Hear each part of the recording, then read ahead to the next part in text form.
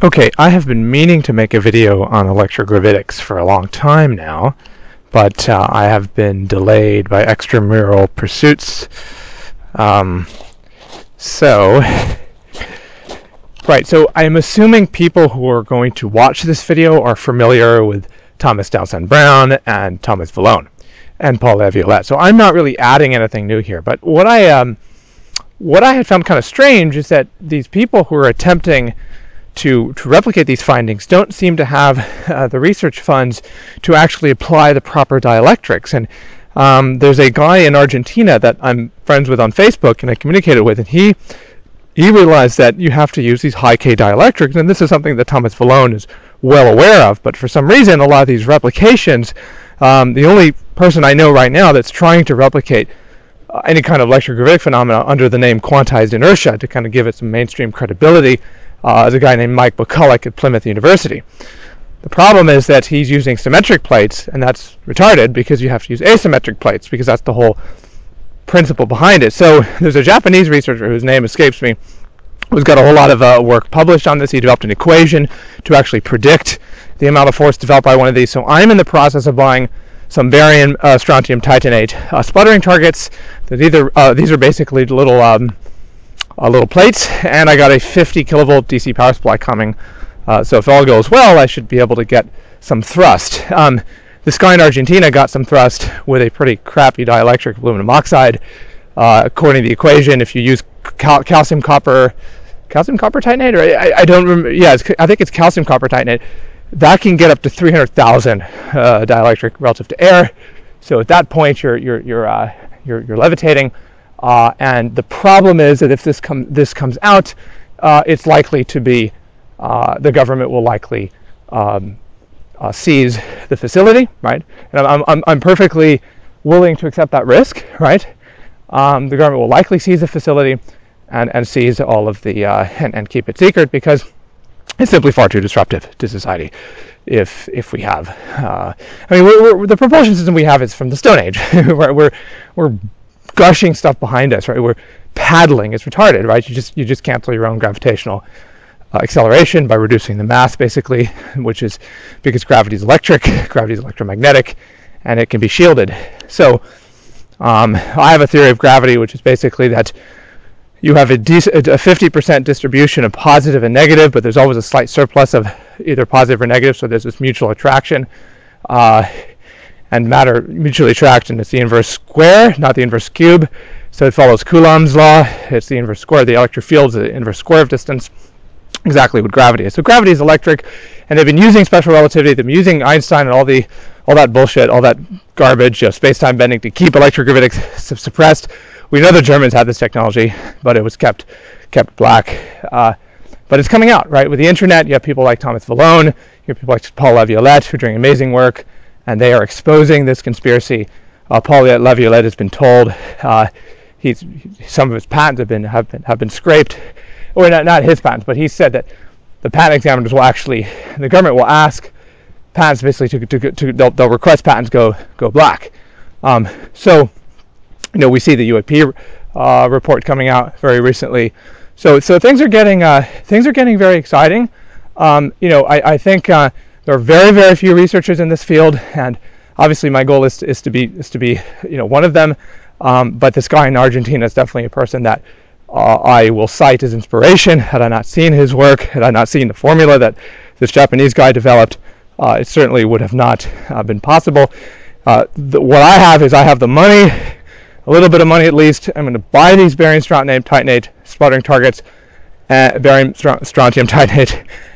And we're going to give it a little voltage. So, again, we'll try to get pretty much close to the dielectric breakdown of the material, which is extraordinarily high, and off we go. We'll be able to levitate one of these things. So the goal is to be able to initially build one that can levitate, and then once it levitates, of course. But again, I don't think that's going to happen. I don't think the public will see it because when I upload this to YouTube, again, it's going to be highly disruptive. Because again, no one's done this. People keep wasting their time with these silly little Bifeldt Brown lifters, which are mainly ionic wind. Okay, the Israelis tried putting those things in a vacuum, and they didn't generate any thrust. On the other hand, everybody knows, okay, that in the black projects, they have high K dielectric, barium strontium titanate, or even calcium copper titanate, and they're applying very, very high voltages, and they're getting enough mass, because we know the B2 simply doesn't have the thrust to weight ratio, is all screwy. Okay, there's something going on with that aircraft. Everybody who's smart knows that, right? Paul Laviolette isn't exactly some some plumber, right? Okay, he's highly qualified, and so yeah, basically this is where we're at. I was shocked to find nobody's actually, because my friend in Argentina, he doesn't even have barium strontium titanate. He doesn't have the money to buy one, and in fact, there was one guy I found who was trying to make it out of powder. He didn't have the money to buy an actual sputtering target, right? And so it's going to be pretty funny to see what happens, see what the military does. Obviously people have been killed doing this because, and I don't actually have evidence, I suspect people have been killed. And if you look at, for example, what happened to Thomas Townsend Brown, he just disappeared, right? What happened to him?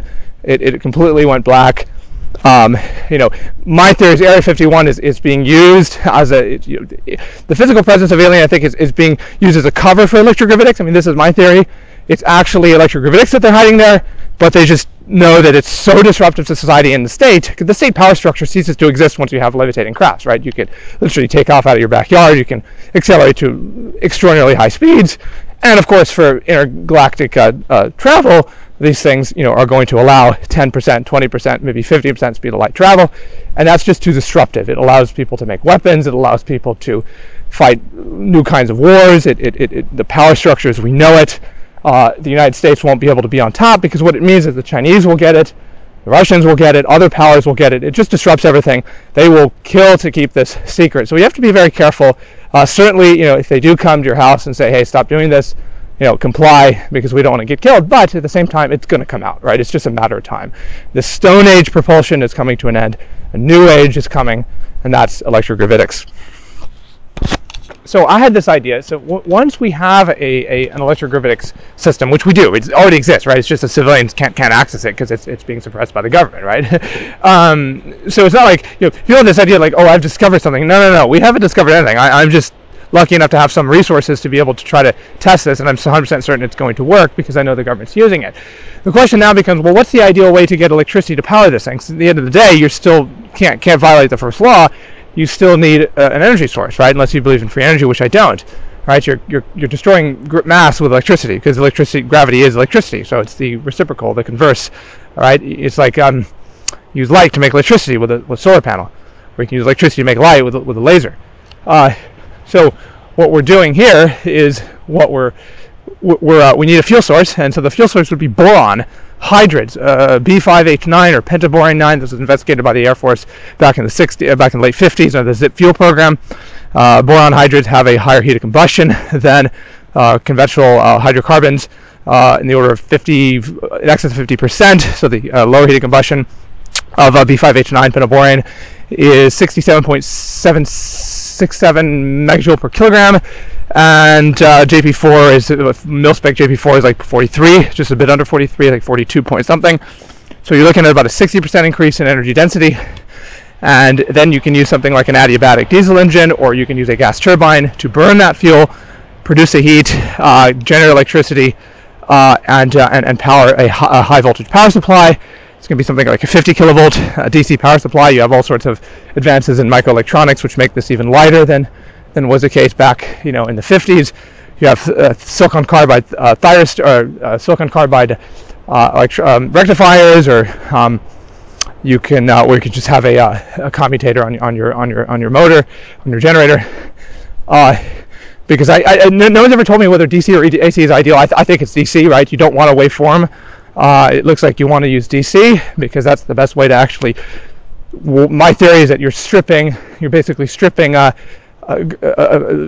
atoms, right, of some of their charge, and that's producing a temporary reduction in mass. And again, that's my theory. Some people view it as some kind of acceleration of electricity, but either way, again, I'm not a theoretician. I'm more of a just an experimentalist, and so we will have to see. But either way, when this thing arrives, and it hasn't arrived yet, we're just going to stack them up, put a little electrode at the top, big electrode at the bottom. Take a scale. We can take not a digital scale, so we don't get any electromagnetic interference, and voila, you should be able to get some thrust. I mean, again, this guy in Argentina has already gotten thrust, so it's not like we're waiting for some new result. But certainly this is going to happen.